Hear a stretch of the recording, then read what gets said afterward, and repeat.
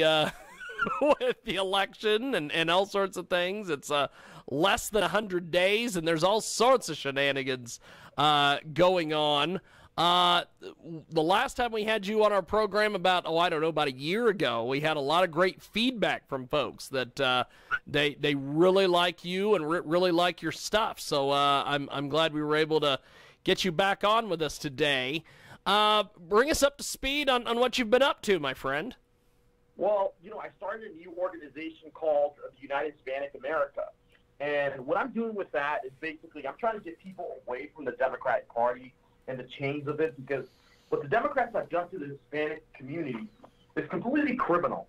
They've forgotten about illegal immigrants that have come to this country through a legal process. And that, for me, that's something that really gets to me in my heart, because my family came from a communist country like Cuba.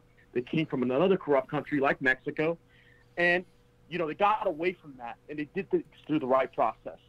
So that's why I started United Hispanic America, is to teach people that they are not Democrats, that they are Republicans, especially Hispanics in the United States.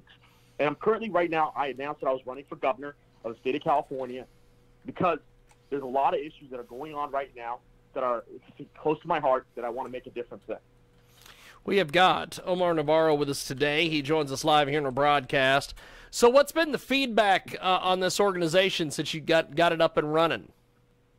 Yeah, a lot of people have been reaching out to me, and I've had some events just recently, especially with the recall of Gavin Newsom. I've been a part of that too.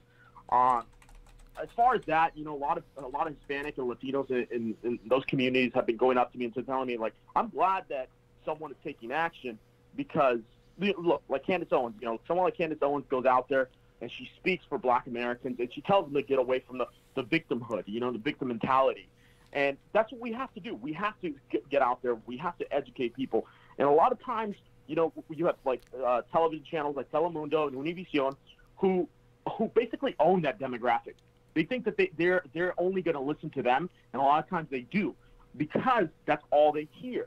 But if they listen to something different, then they'll start listening, because that's what I've been doing. I've been making sure that I've been putting myself out there, and I've been talking to people and having conversations with them, that now there's an alternative. There's not just the leftist media. There has to be a right media within the Hispanic community. We have got Omar Navarro with us today. He joins us live here in our big program. And so Omar, there is a lot going on, it seems, with politics. What do you make of what's going on? Yeah, what I'm seeing right now, I'll give you an example. Here in Los Angeles, where I live, Eric Garcetti, the mayor of Los Angeles, basically said he threatened if you keep throwing parties, if people keep throwing parties and stuff, he's going to shut down their utilities. I'm like, look, first of all, that's against property rights, our constitutional rights. And he himself is trying to control what people do and can't do with their property. Where are we? Are we in Venezuela or Cuba here? We have got Omar Navarro with us today. He joins us live here in our broadcast, coast to coast and border to border on iHeartRadio and 50-plus AM FM stations across the country and around the world. Omar Navarro with us today here on our big program. So Omar, you're running for office. Bring us up to speed on all this. Yeah, so I was running against Maxine Waters in the last election. I lost. I didn't go through the primary. I lost to a rhino, a guy that, is posing to be as a Republican, and he switched parties in the last 5 years, 5 different times. So, how can we, have someone who's so flimsy? Maxine Waters, I'm sure, found someone to challenge me and to make sure that I didn't make top 2, especially in that district. It's a 90-plus Democrat district. I lost, by over like 200 votes. I was so close. And then I saw the bigger problem. I saw this is not just a problem that's going on here, not in my district only, where I live, but it's in the whole state. The problem starts in the entire state. There are a lot of Republicans that are registered here in the state of California, and we do have the chance to reclaim back the state. But the only way that's going to happen is if someone that's out there, that's active, that's going to be strong, is going to challenge Gavin Newsom on what he's doing. That's the way to do it, is to take him head on. And a lot of times, a lot of these candidates that have ran in the past for governor, they're out of touch. We had Neil Kashkari, that ran years ago.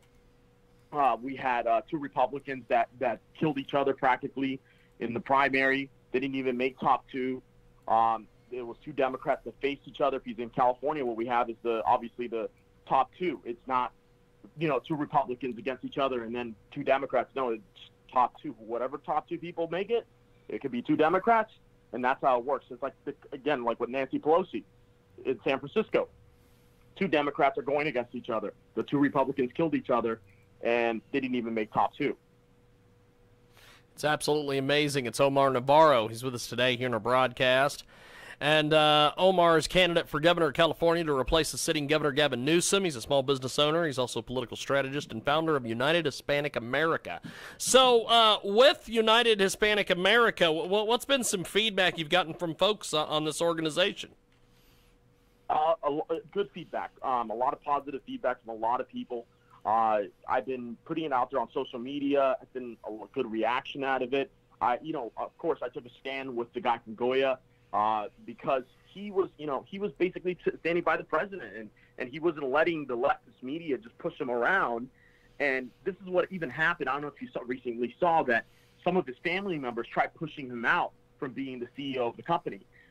I mean, that's the kind of things that are going on. And if it wasn't for his sisters that stood by him, then that's what kept him as the CEO of the company. But can you believe that? Like, if you're in charge of a major company, and if you're affiliated as a Republican, as a Hispanic in the United States, they shine down on you. They look down on you. They try to attack you, vilify you.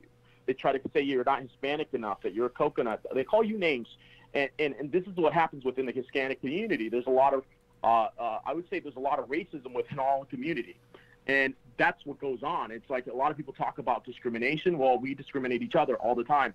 And people don't really talk about this. And this is something that has to be brought up because sometimes, people don't really understand what goes on in certain demographics in the United States because you get out of touch because you're not in that demographic. But when you're in it, you understand it. You understand the way of thinking. And a lot of times within Hispanic communities, people victimize themselves. And we have to change that way of thinking. You have to stop being a victim. You have to start being a victor. Definitely. Omar Navarro with us today. Omar, I appreciate you making time for us today, coming on the big program, chatting with us, and I look forward to chatting with you next week or here in a couple weeks, my friend. Anytime. Thank you. Appreciate it, my friend. There he goes, Omar Navarro. And we are going to take a timeout.